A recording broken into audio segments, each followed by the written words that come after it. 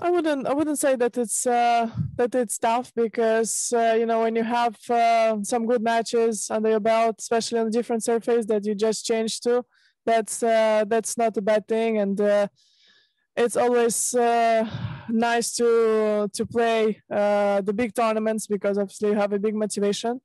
And yeah, I'm happy to be here, and I don't really think about any other things.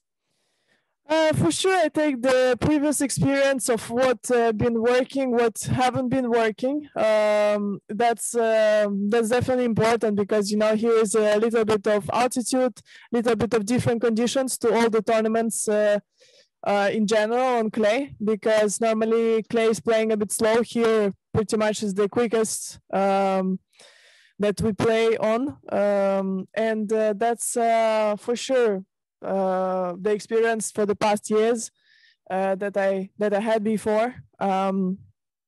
So yeah, I'm just try to. But each year, for sure, it's a bit playing differently, because each year you're a bit of a different player, I would say. So that's why you have to start from the beginning, but with a little baggage of the experience. Okay, thank you.